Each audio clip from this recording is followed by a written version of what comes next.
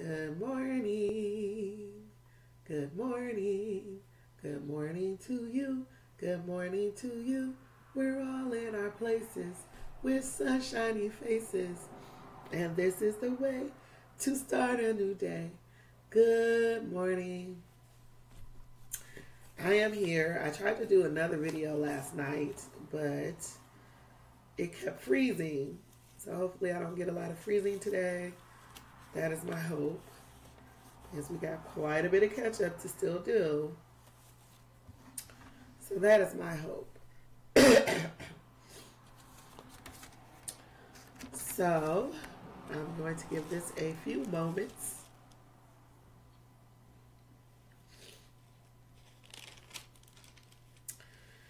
And then we will get started.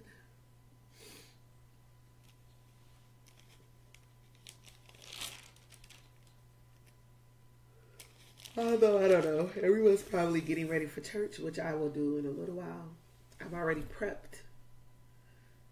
But I'm up, and I want to catch up. I really, really do. So I am here, hopefully, to get the catch up going. I have my window open. So if you hear traffic, that's why. I'm having my own private summers these days.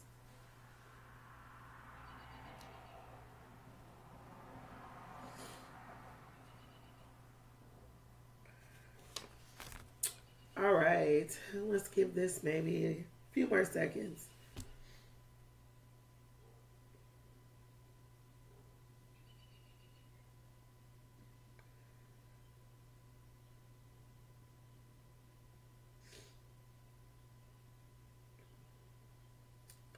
All right, let's go ahead and get started. We are in 1 Samuel doing chapters 21 through 25, which would have actually been last Wednesday's reading. We are on the catch up. And we left off in our last video with pretty much David solidifying with Jonathan that, hey, your daddy want to kill me. Your daddy really, really does want to kill me. Jonathan didn't believe it at first until Saul tried to kill him, just for bringing up a conversation with David. So that led him to really believe David when he said, your daddy's trying to kill me. And so we get the last exchange between David and Jonathan. And then now we open up with chapter 21, and David is actually on the run. So he is on the run. And pretty much for all of the chapters that we're about to go over, he is on the run for the rest of 1 Samuel to the very end, almost. But he starts off and he runs to the priest, Ahimelech, who is the priest that is in Nob. And so he's not the high priest. But if you remember when they were setting up territories, when we read about that, each priest was going to be given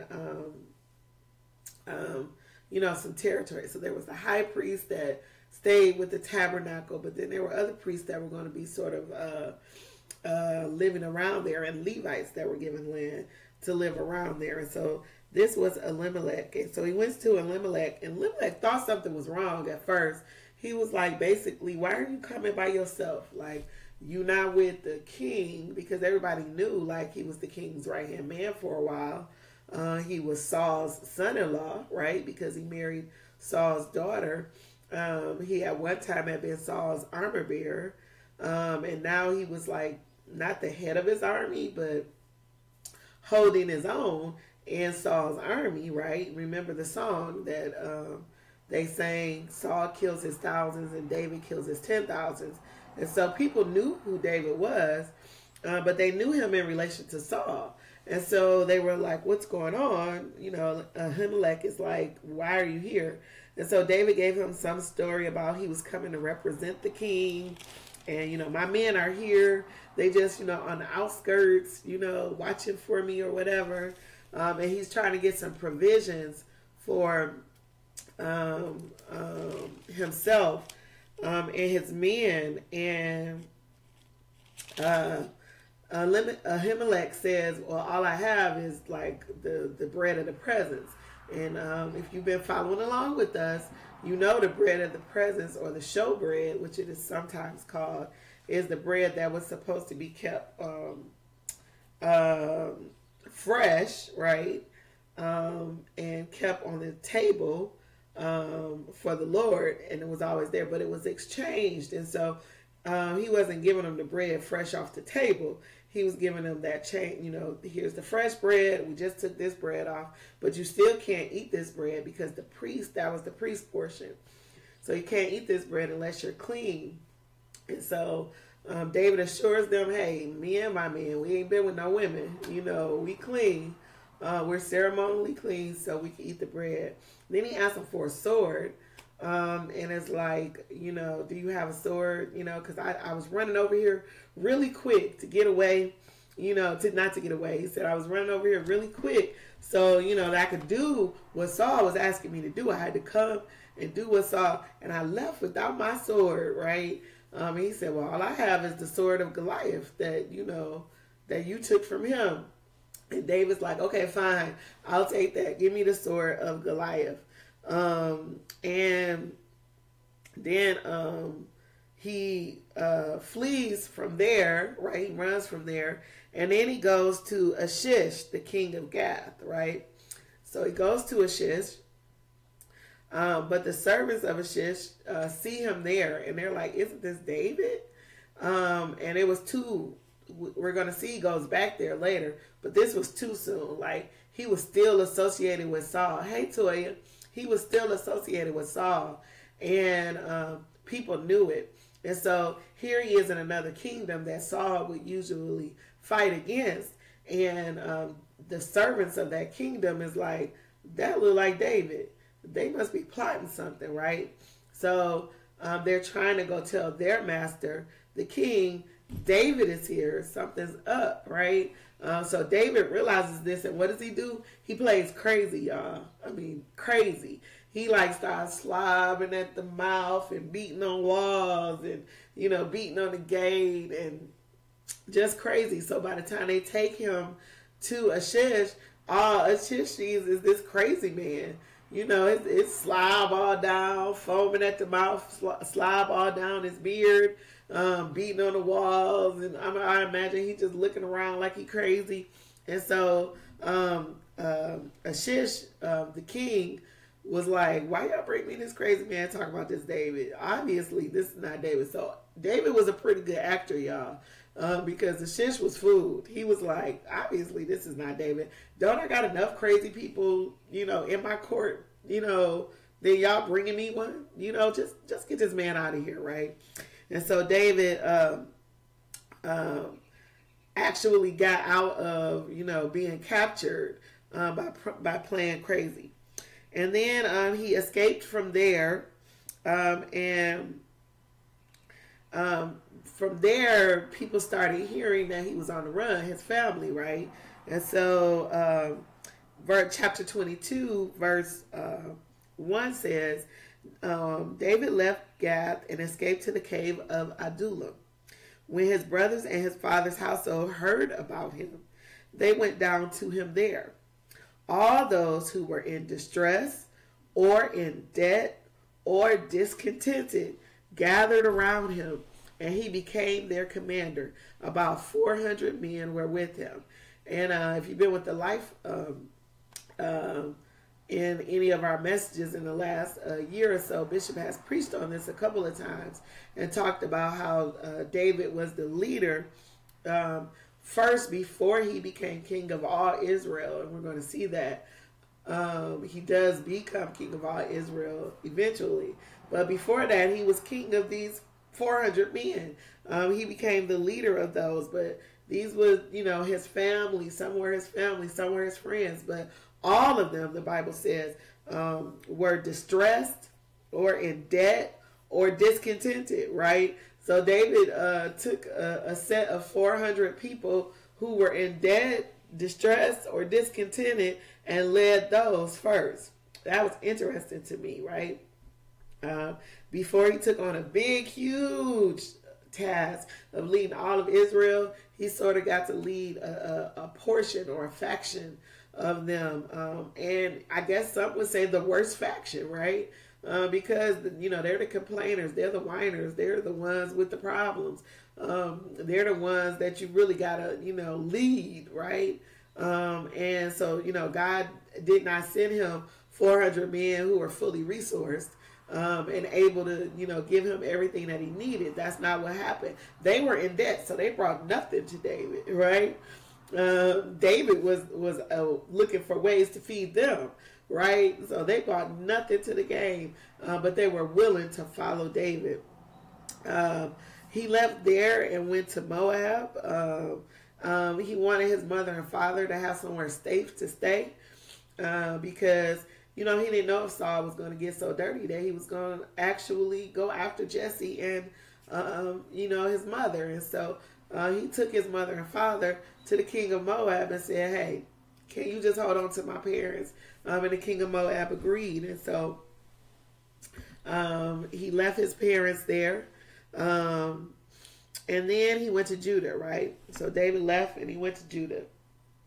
Now, in the meantime, Saul hears that Ahimelech helped David, right? So he calls Ahimelech to him. Remember, that was the priest.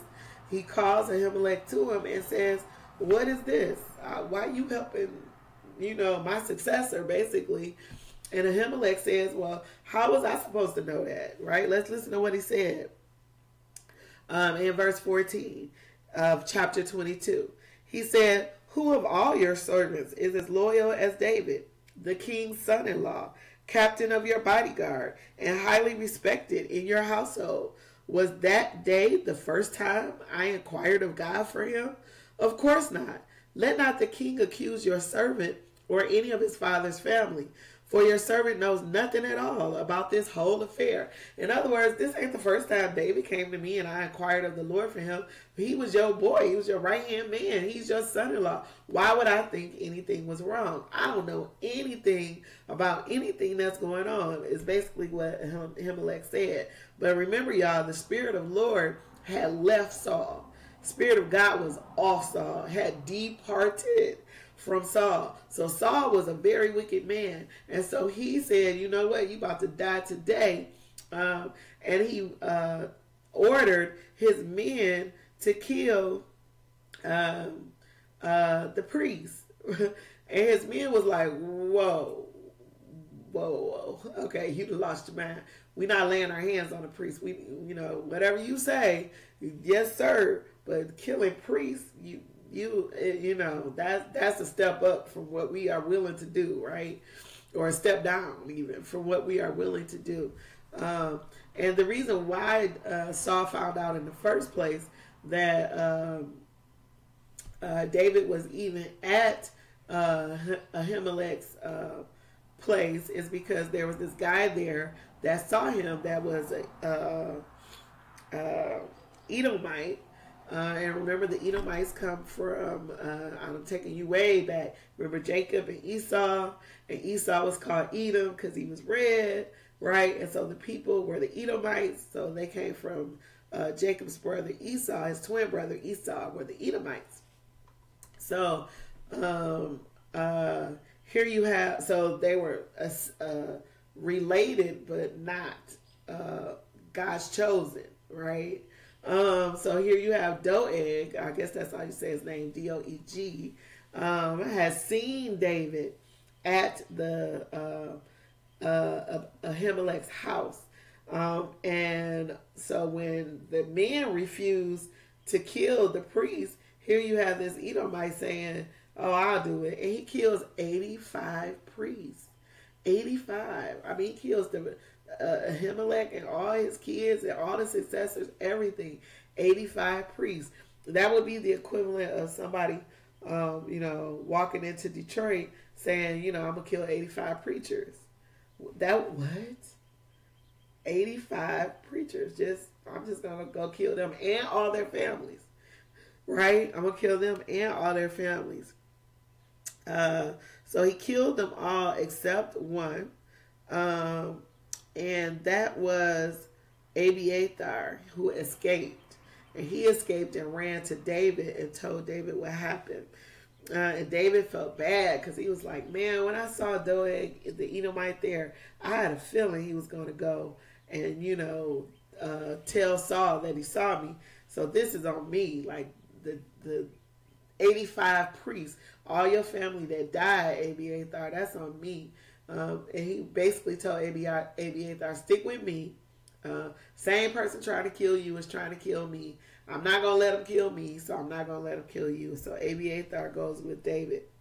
So Saul continues to run after David, right? He's still looking for him. And in the running after him, I'll read chapter 23, verse 1.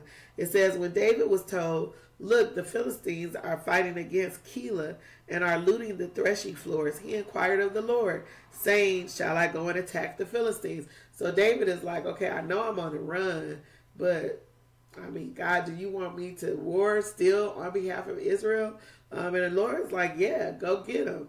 And so he tries to go and tell his men, and they're like, are you sure? Because we don't really see that, right? We don't really see us going and fight them. Have you seen how many it is, right? So they're like, we can't go against the Philistine forces. So David, instead of just listening to the people and saying, okay, well, we won't go, he goes back to the Lord and says, am I really supposed to go to Keilah? And God says, yes, go. I am going to give the Philistines into your hands. So they went up to Keilah, fought the Philistines, and slaughtered them and carried away everything from them. And so Saul was told that they were down there in Keilah. So, of course, he goes running, thinking he can get David that way.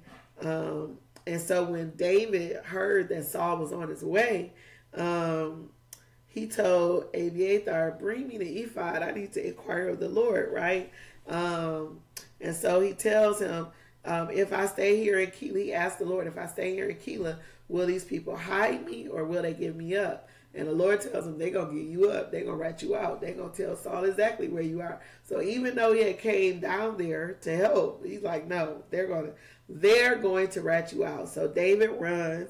And by the time Saul gets to Keilah, David is not there anymore. And so they're on this running pattern. Day after day after day. They run. David runs one place, Saul finds him. David runs another place, Saul finds him. And this goes on for a while, guys. This is David's life. And if you, when we get to the book of Psalms, the Song of Songs, right? The book of Songs, which is the book of a whole bunch of songs, we will talk about some of these Psalms that were written David wrote while he was on the run, and you can hear the tone of how he was writing them. In a lot of them, he was discouraged. He was confused. He was like, God, why is this happening to me? And why won't you just, crush my enemies? And he was on the run for quite some time. And he pours his heart out about it in some of the Psalms that we will read when we get to the book of Psalms. We go on, and David is running. He ran to Ziph, but the Ziphites ratted him out and told Saul exactly where he was. And so they went trying to find him. And they were going up one mountain, and David was going down another. They were on one side of the mountain. David was on the other side of the mountain. They were just trying to find each other, right? Well, David was running, and Saul was trying to find him. If you go to chapter 24, David has an opportunity to actually kill Saul and doesn't. And this to me is a very, very important scripture. So I'll read it to you for starting at let's start at verse 1 of chapter 24. After Saul returned from pursuing the Philistines, he was told, David is in the desert of En-Gedi.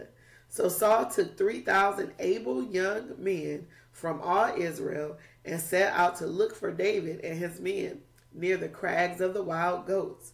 He came to the sheep pens along the way, a cave was there, and Saul went in to relieve himself. Now, I'll stop here and tell you the rest.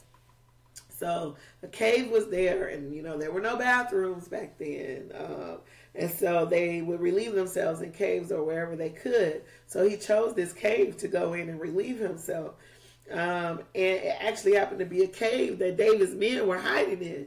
Him and David and his men were hiding in the cave that Saul chose to relieve himself, but they were way, way back in the cave, so Saul could not see them, and so. Of course, his men is like, let's kill him, let's kill him, let's kill him. But David is like, no, we're not going to kill him. Basically, he says, because this man was once anointed. This is awesome, y'all. Because man was once anointed. He was once set apart for God's work. Because this man was once anointed. He was once set apart for God's word. I can't touch him, right? Let me read it to you. What he does do is like clip off a piece of his robe, because he's going to show Saul that I could have killed you and I didn't. But he even feels guilty about doing that. Let's go to verse 5. Afterward, David was conscience-stricken for having cut off a corner of his robe. He said to his men, "The Lord forbid that I should do such a thing to my master." Still calling him his master. Now this man is chasing him all over, everywhere, trying to find him. And yet he still calls him his master. He said, "The Lord's anointed," or lay my hand on him, for he is the anointed of the Lord. With these words, David sharply rebuked his men and did not allow them to attack Saul. And Saul left the cave and went his way. And so David was like, no, this man is anointed. It's like, yes, God took his hands off of him, but it doesn't matter. God's hands was once on him. And so he's anointed and I can't touch him. That is, I think, a mindset that is like lost for this generation. We have become so common with the men and women of God that when they do something wrong, they can't even,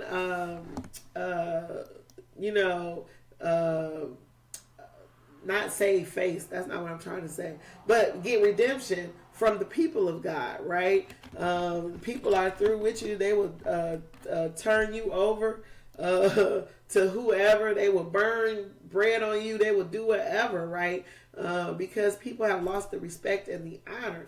But here David was in the right, y'all. In the right. Let me see. I'm answering someone whose video went out. He was in the right, y'all. He was the one running, and Saul was trying to kill him for no other reason than I'm jealous of you, right? And you about to be the next king. And if I kill you, maybe that won't happen, right? And so for no other reason, he was in the right. But yet and still, while this man is trying to kill him, actively trying to kill him, he still won't lay a hand on him. So I think that's something very honorable of David, is that he won't lay a hand on a man he calls master, still loyal to Saul to the end, and rebuked his men. Hey, I don't care what you say. Don't talk about him. Look, I don't care what you say. That's don't lay a hand on him. I don't care what you say. Don't do anything, right? Rebuked his men. And so David then shows Saul, he goes a distance away and shows Saul, I could have killed you, right? Listen to what he says. Verse 9, he said to Saul, why do you listen when men say David is bent on harming you? This day you have seen with your own eyes how the Lord delivered you into my hands in the cave. Some urged me to kill you, but I spared you. I said, I will not lay my hand on my Lord, because he is the Lord's anointed. See, my father, look at this piece of your robe in my hand. I cut off the corner of your robe, but did not kill you. See that there is nothing in my hand to indicate that I am guilty of wrongdoing or rebellion. I have not wronged you, but you are hunting me down to take my life. And then verse 12 is going to be our memory verse. So chapter 24, verse 12 says, may the Lord judge between you and me, and may the Lord avenge the wrongs you have done to me, but my hand will not touch you. As the old saying goes, from evildoers come evil deeds, so my hand will not touch you. And that was chapter 24 of 1 Samuel. And we're going to do verses 12 and 13. I'll read it to you one more time. May the Lord judge between you and me, and may the Lord avenge the wrongs you have done to me, but my hand will not touch you. As the old saying goes, from evildoers come evil deeds, so my hand will not touch you. And so I want you to make this a memory verse, because sometimes, we got enemies. We got people that we would love to put our hands on, right? You're going to have to read this and get the spirit of David in you when that happens. Because basically David saying in that verse 13, evil deeds come from evildoers. So if I do an evil thing, I become an evildoer. Get it? If I do an evil thing, I become an evildoer, right? And so David basically is saying, I'm not going to become who you are in order to get you. And that's what we've got to learn when we're dealing with our enemies. We have to learn that when we stoop to their level, we become exactly what we say we hate about them, right? Exactly what we say that we don't like about them. Exactly what we say that we dishonor about them. We become that when we stoop to their level. And David says, I'm not going to do it. Evildoers, evil deeds come from evildoers, and I'm not an evildoer. Therefore, I will not do an evil deed. Did you get that? Did you get that? So, yeah, memorize this scripture, y'all, especially those of y'all that always got haters, right? Everybody got haters, right? You really need to memorize this for your haters so that you can understand that you don't need to stoop to their level. Once you do, you become the evildoer because you've done evil deeds. All right, so Saul goes through this whole production where he's weeping and he's sorry, and I don't know what's come over me, and I swear and I promise I'm gonna stop chasing you. You are my son. You're just like a son to me. He goes through all of that, right? But you'll see he'll be right back at it in the next chapter or two. In chapter 25, we start off with Samuel's death. So Samuel passes, and the whole congregation mourns his passing. He died. Remember, we started off 1 Samuel with Samuel, his mother, praying for him, and then promising, God, if you give me a son, I will let him live in the temple all the days of his life. And exactly what Samuel did, right? And then we have this next story in chapter 25 about Nabal and his wife Abigail. And so basically, remember, David's got the discontent, the people that are in debt, the discouraged. He's got all these D people with him, right? And so they're coming to him to help him in fighting, but he's got to be the provision maker and figure out how he's going to feed all these 400 people that have aligned themselves. And so he goes to Nabal, who's a very rich man along the way. He has property and wealth, thousands of goats, 3,000 sheep. He's in overabundance, right?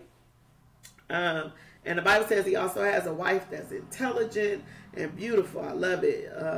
Verse 3 says his name was Nabal and his wife's name was Abigail. She was an intelligent and beautiful woman, but her husband was surly and mean in his dealings. And so David basically goes to him and says, hey, can you give us some provisions, right?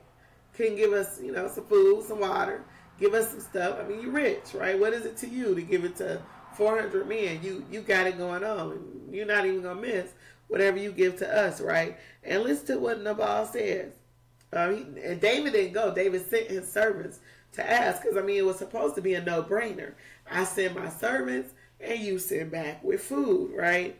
But listen to what he said. Who is this David? I'm in verse 10 of chapter 25. Who is this son of Jesse? Many servants are breaking away from their masters these days.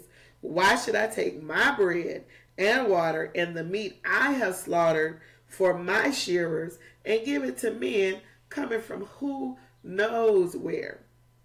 Can you imagine, right? David is like, what? Did he just, what happened? And so his servants come back to him and tell him what Nabal says. And listen at the first thing David says after they tell him what Nabal says. Verse 13. David said to his men, each of you strap on your sword. So they did. And David strapped on his sword. So David, like he said, what? Man, grab your gear. Grab your gear. We about to go take care of. Brother said, what? He said, who is David? Oh, I'm about to show him who David is, right? So he snaps on his gear. He like, let's get our swords. Let's go. We about to take care of this, right? But while this is happening, one of the servants run to Abigail, Nabal's wife, and tell Abigail what just went down. And Abigail was like, he said what? To who? You know, I can imagine in Abigail's mind, she's like, don't he know this the one that's in the song that said, you know, Saul has killed his thousands and David has killed his 10,000s? What is he doing? This fool about to get all us killed, right? And so the Bible says in verse 18, Abigail acted quickly. I mean, she jumped to it. Like, I got to be this problem solver. I got to take care of this. I got to fix this before my fool of a husband get us all killed, right? And so in verse 18, it says, Abigail acted quickly. She took 200 loaves of bread, 2 skins of wine, 5 dressed sheep, 5 seahs of roasted grain, 100 cakes of raisins, and 200 cakes of pressed figs, and loaded them on the donkeys. She's like, we about to feed these boys real quick. We got to get it to them, right? Then she told her servants, go on ahead, I'll follow you. But she didn't tell her husband, Nabal, so she didn't tell him what she was doing.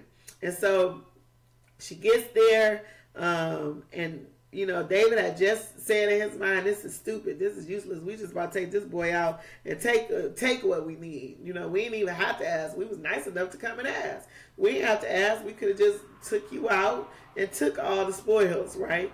But he like, I'm about to take you out now. And he's really upset because he's sort of been staying on the outskirts of this man's land. And so, you know, just imagine, you know, the boundaries of his land, and David and his 400 men have sort of been camping around the outskirts of his land. So basically, they have been protecting this man's land, because anyone who wanted to come in to raid or to steal or to whatever, they would run into David and his men first. And they would, you know, either they would have to fight with David and his men, or they would be like, you know what, Nabal rich and everything, but we'll just go somewhere else. And so basically he's been like this man's security guard, his security team for all this time. And all I'm asking you is to feed the team. And this is how you return the favor. David is pissed, y'all. Verse 23 says, when Abigail saw David, she quickly got off her donkey and bowed down before David with her face to the ground. She fell at his feet and said, pardon your servant, my lord, and let me speak to you. Hear what your servant has to say. Please pay no attention, my lord, to that wicked man Nabal. He is just like his name. His name means fool, and folly goes with him. And as for me, your servant, I did not see the man my Lord said. And now, my Lord, as surely as the Lord your God lives, and as you live, since the Lord has kept you from bloodshed and from avenging yourself with your own hands, may your enemies and all who are intent on harming my Lord be like Nabal. And let this gift which your servant has brought to my Lord be given to the men who follow you. And basically she goes on to say, you know, you don't want this stain on your record that you wiped out this whole town just because you got mad, right?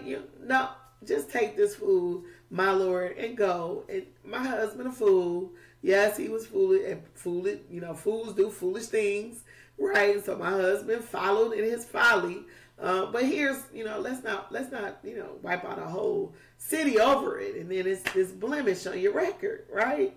So she was a very intelligent, very wise woman. David said to her in verse 32, "Praise be to the Lord, the God of Israel, who has sent you today to meet me.